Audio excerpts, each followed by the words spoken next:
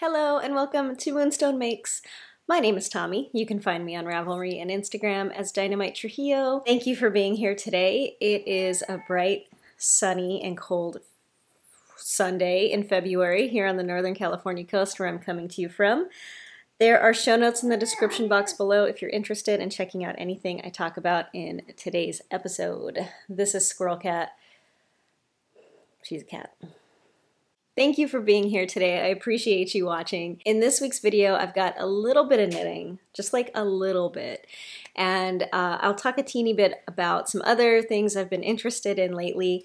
And I've got a little bit of admin. I've got a giveaway winner to announce. So I do quarterly prize drawings for my patrons and anybody else who contributes to the podcast. I am on Patreon. There's a link below. I'm also on Ko-Fi and I have YouTube memberships available. So if you contribute via any of those means, you are automatically entered into a quarterly drawing where I probably am going to be knitting something for you, but possibly sometimes I give away yarn as well. So this time it was for the fourth quarter of last year, but since this is my first video of this year, it's about a month late. But I wanted to wait for a video to announce the winner. So for the fourth quarter of 2021, the winner is going to be getting a hat that I knit that you may have seen on a previous episode. And it is the Moss and Deer Horns hat by Sylvia McFadden. It's got this really cool lace and cable pattern up one side, and the rest of it is just stockinette with a 1x1 brim at the bottom. It's really nice. It's an Aran weight pattern. I like it a lot. I knit this using this yarn. This is the leftover. It's some hand spun that I spun up on my Ladybug spinning wheel, and it's wool that was milled at my local-ish mill called Mendocino Fiber Co. And I think I started with 3 ounces possibly. Something like that. But this is the leftover. It's about an Aran weight. And you'll get the hat. You'll also get a project bag that was handmade and donated to the podcast by Debbie. So thank you, Debbie. This is the bag that the winner will be getting. It's a drawstring bag. It's really big and it's got sheep all over it. So the winner of this stuff is Sarah from New York. Sarah, you are a patron and congratulations. I'm really, really excited to be sending this to you. I probably already have your address, maybe, but I am going to message you over on Patreon to let you know that you won and also get your address if I don't have it. So hopefully I'll be sending that out to you soon. Congratulations. Thank you so much to everybody who contributes on one of those platforms. It really means a lot, and I appreciate it so, so much. If you're interested in checking that out, there will be another giveaway for this first quarter of 2022. So, links below. Yo. Okay. Let's get into what I've been making. It's not that much. I do have an FO. I finished my Feederbrook farm socks. So I was working on these on the last episode, and I finished them quite a long time ago. And here they are.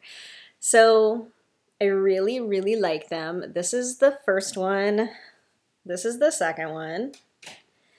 And this yarn is a DK weight. It's a marled yarn. It's the kind of yarn that's dyed in the wool and then spun after it's dyed. So it has this marled, almost hand-spun effect, which I really, really like. And they're both different because of the nature of that kind of yarn. And I love them. So they were DK weight. I think I knit them on a size 2. I forget now because it's been so long. But I'll correct myself if I'm wrong. I'm sure I have a project page. I'm sure I have a project page where I wrote down the notes. But I think a 2, maybe a 3. I think it was a 3. I knit these on a size US 3. Pretty sure that's right. I did cuff down, and I don't remember anything about these socks. I'm just realizing. The numbers. I cast on, I don't know what I cast on. I have no idea, but they're top down. It's got a 1x1 rib. I cast on a certain number of stitches and then decreased down a little bit. I think, gosh, like I want to say I kind of remember, but I know I don't. I know I'm just going to say it wrong, but it's probably on my project page. I should just look. I'm going to look. Boom. Look at me all organized and shit. Okay, so I cast on 52 stitches. I did the 1x1 ribbing, and then somewhere in here I decreased slowly down to 44 stitches, and then that's it. That's what I did. I did a heel flap and gusset and a wedge toe. And that is the story of my Feederbrook farm socks. I got this yarn at my local yarn shop called Yarn in Eureka, California.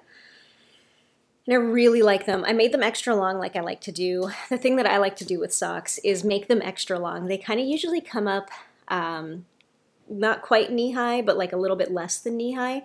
And I cast on like a bigger number and then decrease down to the smaller circumference below my calf and then go from there. And that's really by far been my favorite sock formula. The socks that I've made like that are my most favorite socks. So these have been great. I have been wearing them. Like I said, they've been done for quite a while, maybe like at least a month. So they're currently some of my favorite hand-knit socks that I like to wear.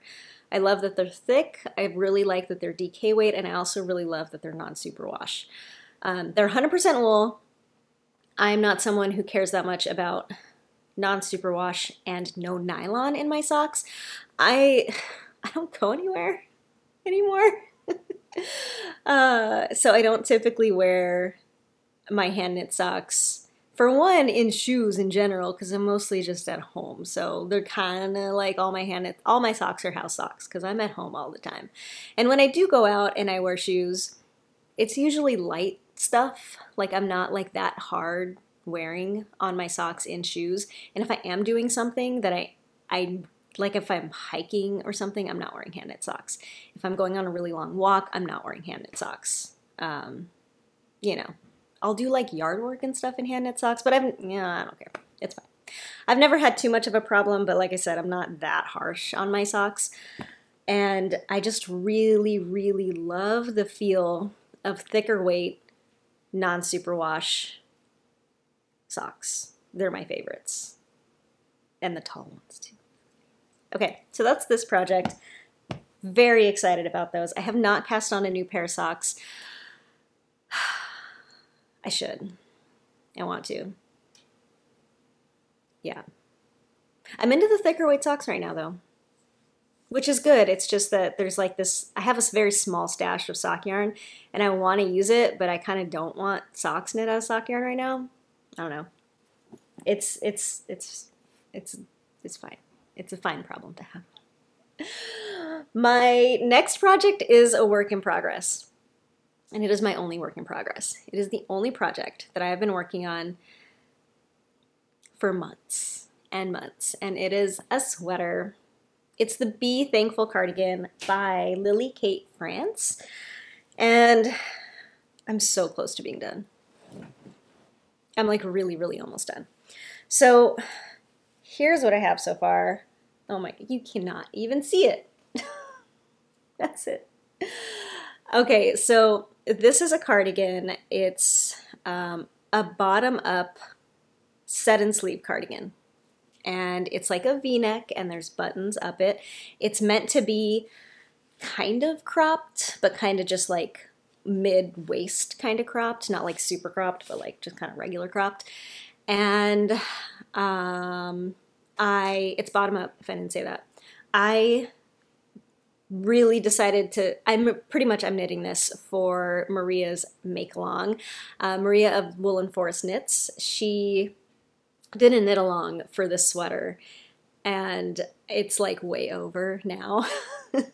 But when she announced that knit along, I really, it pushed me into really wanting to cast it on. I've been wanting to make this sweater for a little while in this yarn, which by the way is Barocco Mochi.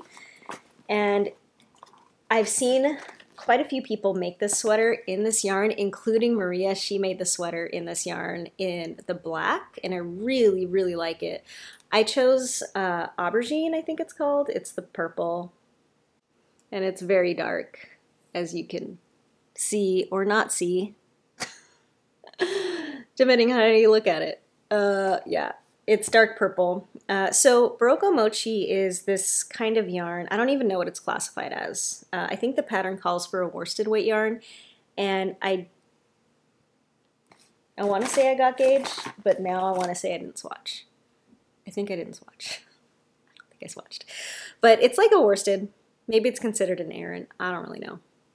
But it's got a nylon tube as the base of the strand, and then it's got its fiber blown through it. It's that kind of yarn, and it is 37% baby alpaca, 35% nylon, 26% fine merino wool, and 2% other fiber. So, and it's considered a 4 on like the little yarn rating weight scale, but I don't know what that means in like words. You know what I mean? Anyway, it's really nice yarn. I like it a whole lot. It's very light, it's very airy, and I like the color. It's kind of like, it's just it's very plummy. It's like aubergine's a great descriptor for it, and it's got little like pops or flecks of like these other kinds of colors running through it. A lot of them are blue or yellow or orange or red, and it's really cool. So it's kind of like a teeny bit tweedy. And I originally bought like 4 skeins for it, I think. I had to buy a 5th skein, and because I ran out of yarn, because I lengthened it. So let me see if there's a way I can make you see this better. I feel like you were like just getting a blob. But I lengthened it a lot. I don't do cropped sweaters. I've tried over and over again, and they keep not working. So I didn't do it. I like my sweaters to come down past my butt, like right past my butt. That's my favorite length for tops, sweaters. I'm a tunic wearer. I like things kind of long. So like long in terms of shirts, but short in terms of dresses. That's my preferred length of things. So I lengthened it. And that meant I had to modify it a lot. There's a lot of different parts to this pattern that I had to figure out and change because I wanted to change the length.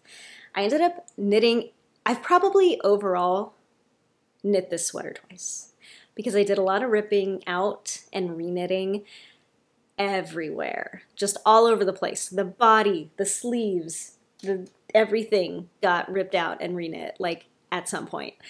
But I'm happy with how it is now. I'm gonna move you a little farther away so that maybe I can show you a little bit better. Okay, so here's how long it is. Yeah, the original pattern has shaping to where like you cast on the bottom and you just increase out and then split for the armholes. But since I lengthened it a lot, I needed to do more traditional waist shaping because I wanted waist shaping in there still. I didn't want it to just be straight. So I just made up some more traditional waist shaping where I started at a number and then kind of went in a little bit and then out a little bit. That didn't work the first time I did it, which was the first time I had to rip out. I did my decrease and increase rates too rapidly, and it just ended up being like really weird and wonky. So I ripped it up, the whole body out, and I reknit it at a slower waist shaping rate. Like you can see it. And then I also omitted, there's supposed to be up the side, like where you would think a side seam was supposed to be, there's supposed to be a little bit of detail, like a little bit of a slip stitch purl detail. The second time around, I completely omitted it because the first time around I did it, but you couldn't see it, and it was just easier to not do it, and I didn't care, so I didn't do it the second time around. I also changed the ribbing. You are supposed to do some, like, I don't know, some different ribbing with like different numbers of knits to purls, but I ended up just doing a 2x2 ribbing for the bottom hem because I just don't mess with that. I don't know. Details like that don't, hold on. Details like that are more annoying to me than it's worth, and I just like basic ribbing, I think, better anyway than like cute fancy ribbings, so I changed that. So I said before that it was a set-in sleeve cardigan. That was wrong. It is not. It is a drop-sleeved cardigan. So here's the drop sleeve. You knit up here, do a 3-needle bind off here backwards so that you can kind of see the little seam. And this stitch marker here is holding a drop stitch that I dropped when I was doing the 3-needle bind off. So I'll have to fix that at some point. And then here's the sleeve. It's a very wide sleeve. And I also changed that. So I did the sleeve as you were supposed to, but I kind of wish I would have picked up a little less stitches to make the sleeve not so big.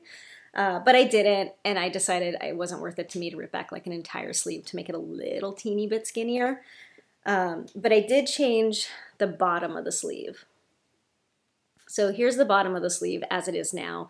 The pattern calls for some weird sleeve shaping at the bottom. You're supposed to do it straight and then do a bunch of rapid decreases at the end, but in a really weird way. And I did it, and I did not like how it looked, like at all. So I ripped it back, and I just made up my own way to do it. I've never done like a balloon sleeve like this before, but I think it turned out really well. I like how it looks.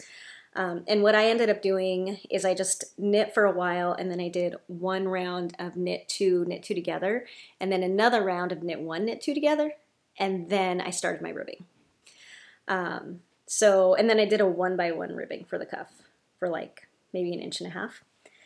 And that's pretty much it. I have picked up for the button band, and I'm almost done with it. I've done the buttonholes, which I also changed from the pattern. The pattern calls for a certain kind of buttonhole, and I tried it and I didn't really like it, so I just ripped back a little bit and did like the kind of buttonhole where you do yarn over, knit two together, and it just makes a yarn over hole. That one felt a little more right to me, so that's what I did. And I have got it on a longer cable. Because I wanted to be able to show you like fully and maybe try it on for you. And when I do that, when I want to try something on, the way that I like to do it, because I have this option, is to do this cable connector. So I'm gonna shimmy it out of here. What I have here is 2 interchangeable cables put together with a cable connector. So this long metal piece is a connector. And so I have the whole sweater on the 2 longest cables that I have. That way I can stretch it out as far as I need to and not worry about any stitches coming off. And when I try on a sweater and I have it on like, you know, the hem or the body, that's how I like to do it too. It's a really good way to try sweaters on as you're making them. So let's put this thing on. Oh, another thing that the pattern has you do, which I think is really cool that I've never done before, is it has you, I also had to alter the way that I did the button band in itself because I lengthened it, so the instructions didn't make sense for mine. So I just kind of winged it, and it seems to be working out good so far. But I did take from the pattern this like neck shaping thing where you do a few decreases just on the button band, like I think like right here, at least that's where I'm doing it, because I think that's where you're supposed to do it. And I thought that was a really cool idea. So this is kind of what it's like on. It's got these really baggy sleeves that kind of cinch in at the wrist, which I know is like a thing. It's common, like it's really common in hand knitted sweaters. And I've just never really done it before, and I love it. I love it. I'm so into it. And it's it's not oversized, but it's not like super tight, and I really like it. So that's kind of it. And the length is like right there. And I'm into it. I love the color. I love the color. I love the yarn. It's very light. It's so lightweight and airy, and I just think this is going to be really nice to wear. I really regret that it's been taking me so long to make this thing because I just want to wear it. I really like these shoulder details. This is the reverse 3-needle bind off down the shoulder. I like that a lot. So, ta-da! It's almost done. I seriously have I think I have 1 more row on the button band, and then I'm going to bind off, and then I'm done. And then I just have to put buttons on it, which we'll see if that happens. But yeah, I'm super close to being done with this, and I can taste it. I cannot wait. I really hope all this movement isn't too disorienting. Sorry if it is. But that's it for what I've been working on. That is over the past couple months. I finished a pair of socks, and I'm still not done with 1 sweater. My knitting mojo has really dropped off. It has been replaced by some other mojos, which happens to me quite often. If you've been watching my channel for a while, you may have noticed that my knitting mojo goes through highs and lows all year long. And maybe in a couple months I will knit like 17 things in a month. And then in another couple months I'll knit one thing over 2 months. My my interest, my hobbies just like go all over the place. And I get really obsessed with a hobby when I get into it. So I do have two future knitting plans though that I'm going to tell you about. So I bought most of the yarn for my Be Thankful cardigan at my local yarn shop. But when I needed my final skein, they were out of it. So I went to Webs and they have it there. And I got my extra skein that I needed plus one other skein of yarn. I got a text a little while ago from a friend of mine who I had knit a beanie for quite a few years ago, and the text said that he had lost it, and he was horrified that he had lost it, and he was asking for another one. So this is somebody who I've knit him this hat a long time ago out of some Cascade 220 superwash in like a dark gray charcoal. It was the Earthen hat by Alicia Plummer. And he loved it, and literally I'm pretty sure he wore it every single day for like 5 years. Like, I'm not even exaggerating. And he lost it. He sent me this like long text explaining how he lost it and how devastated he was. And so, of course, I'm going to knit him another one. And I asked him like if there was anything he wanted that he would change about it or want it different or anything like that, because I wasn't sure if I wanted just to knit him the same exact thing all over again or something else, because like this was like a staple in this man's wardrobe. So we pretty much decided that I was just going to knit him the same exact one over again. I got the same yarn that I used before, which is Cascade 220. And I got this from Webs, and this is is it going to tell me the colorway? Nope.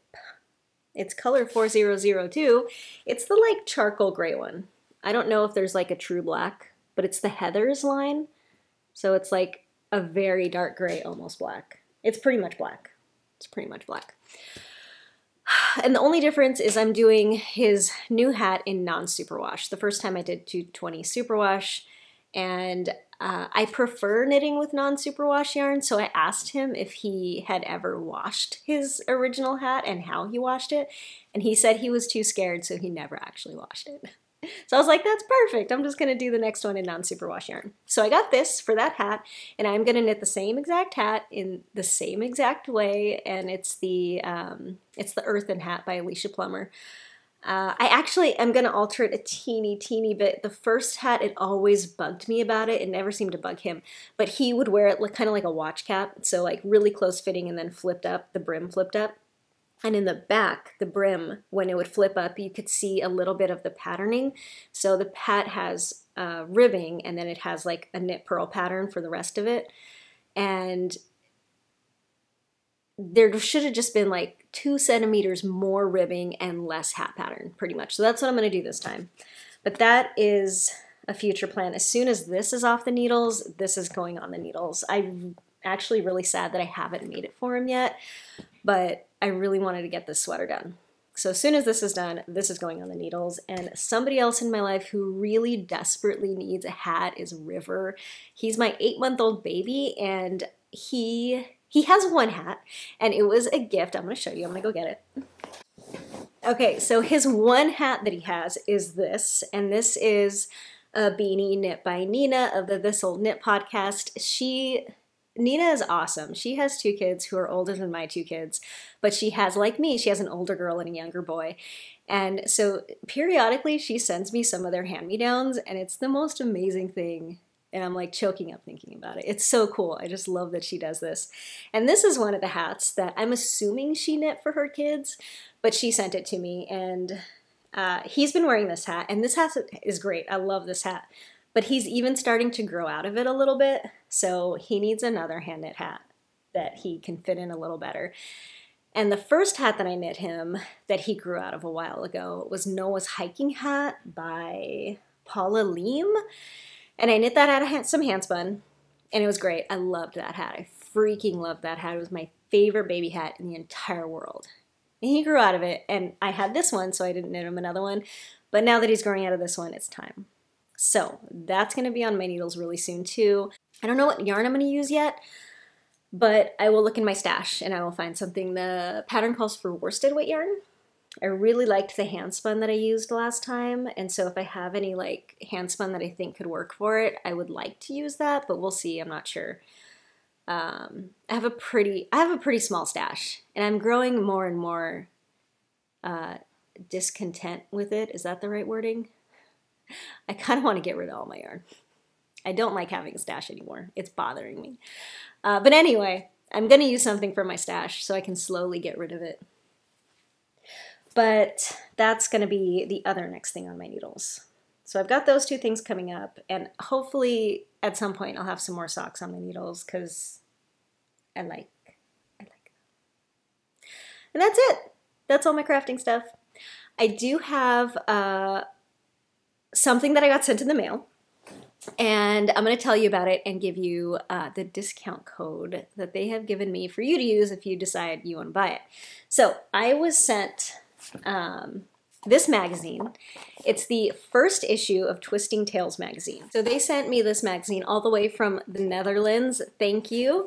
And I've been looking through it and reading the articles, and it's really, really great. There's a lot of really good stuff in here. There are articles about spinning, wool, weaving. My favorite article in here is about dyeing buttons. They do some experiments dyeing buttons in different materials. So there's plastic buttons and like wooden buttons and stuff that they dye, and it's really, really cool. They talk about different types of dyeing, natural dyeing and snow dyeing. And they also talk about fractal spinning, which I'm really interested in. I really, really like fractal spinning. I don't do it that technically, but there's a really good article in here about the technical part of it, and it's really cool. So it's a really nice big magazine. It's got a really nice matte cover, and here is a little bit of the inside. I think this is the article about fractal spinning. There's a little bit of sewing in here too, an article about sewing with your weaving fabric, which is cool. Your woven fabric, I don't know weaving terms. Here is a little bit of an article about button dyeing. So this is a really cool magazine. This is the first issue. It's published in the Netherlands. I'm really excited to have been sent it. And there is a coupon code if you're interested in it. I'll put the link to their website below, and the coupon code is Tommi10 for 10% off your order. So go check that out if you're interested. Thank you again to the ladies that sent me this magazine. I really appreciate it. And that is my magazine review. Now the last thing for favorites is I thought I would just kind of like mention the other things that have been in my world lately because they've been kind of taking over. And they are journaling, planning, which sounds weird for in itself to be a hobby, but it totally is. Well, kind of. It's just like kind of there. And reading. So I love reading. I've always loved reading. But reading also goes in ups and downs for me. Like, for example, last year, I think I read somewhere between like 8 and 12 books the whole year. And a lot of those, like maybe 4 or 5 of them, were like really small novellas in a series of novellas. So I didn't read that much last year. And this year, I think I've read 6 books. And it's early February. I've been doing a lot of reading lately, and I really love it. I'm so happy to get back into reading. I love books. I love stories. I'm very excited to be back into reading.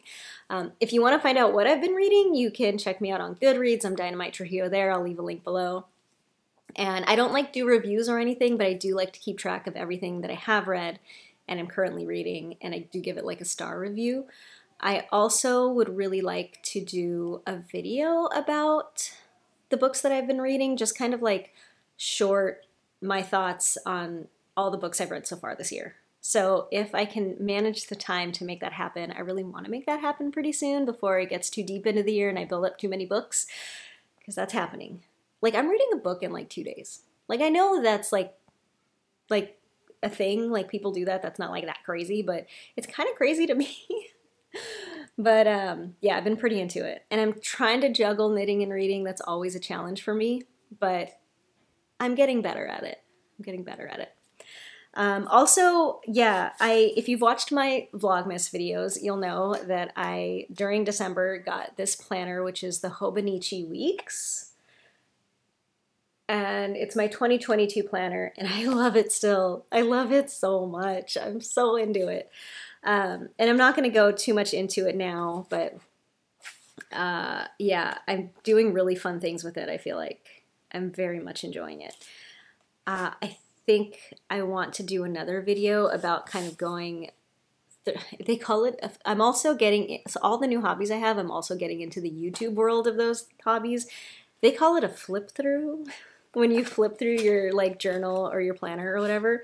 So I think I might do a little bit of a video on how I use my Hobonichi Weeks and do a little bit of a flip through and kind of show you what I've got in here. I'm really enjoying it. And then journaling. I bought a journal and I'm getting into journaling. Journaling is something I've never been into before. Not a single ever in my entire life. And I never really thought much about it because I'm not a writer, like in some kind of fantasy world, because I love books and stories so much. Yeah, sure, I'm kind of a writer, but not in any kind of real reality. I've maybe written 3 short stories in my life, and they're bad, and I don't have them anymore. But, so like, and the whole like diary thing has never appealed to me.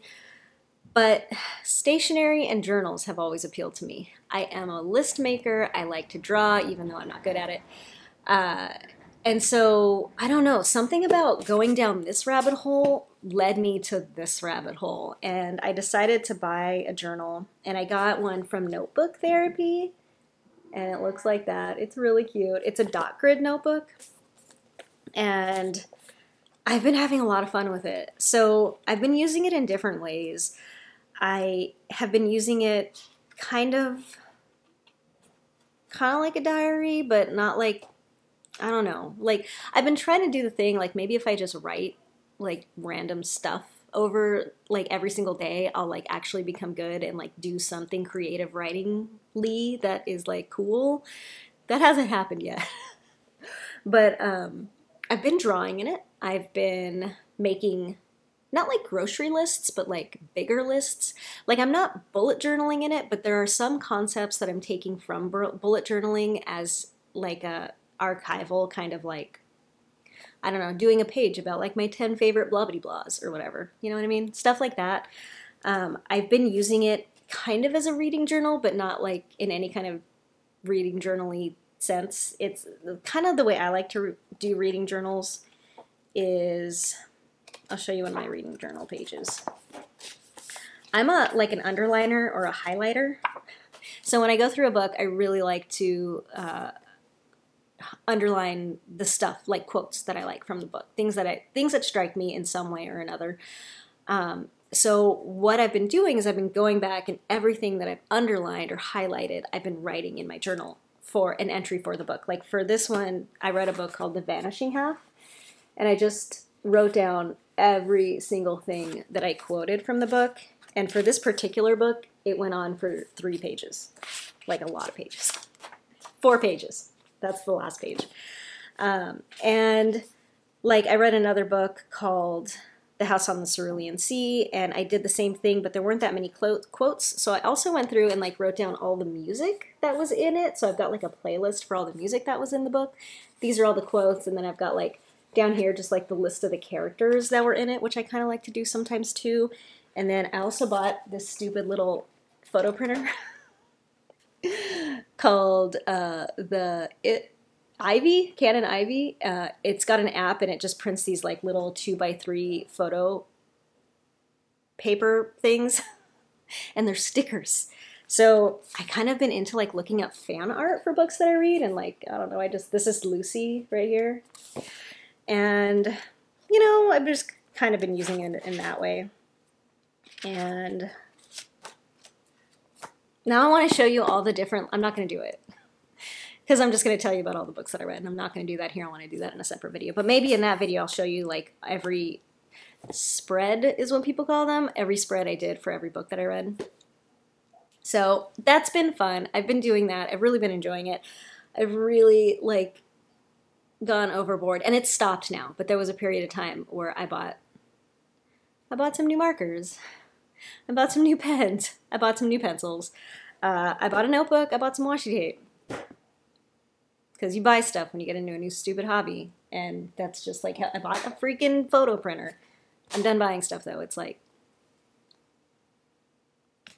hobbies don't have to mean that kind of consumerism, but it's really hard to not have it mean that. Anyway, that's pretty much all I have. So my knitting has gone a little bit down here to make room for all this like booky stuff, books and journaling and planning and all the things that go along with that stuff. So I think I will leave you there. Thank you so much for watching this video. I really appreciate it. If you've made it this far, tell me hi in the comments. Let me know. Tell me if you've found the squirrel throughout the video. I'd also love to know what you have been up to, be it knitting or spinning or crochet or something entirely different. I would love to know what is kind of taking up your happy mental space right now. What you've been doing with your free time, because we all have a ton of that. All right. If you liked the video, please do feel free to hit that like button, hit the subscribe button. If you feel like supporting the channel, maybe check out my Patreon. There are certain tiers where you can get yarn sent to you, and you will be entered into a giveaway prize. Okay. I will see you next time, whenever that may be. I hope you're having a wonderful day. Go read all the books and draw something, maybe write something, knit something, do what you gotta do, bake something, plant something in your garden, water your houseplants. I gotta water my houseplants today. That is something I need to do, probably right now. Okay,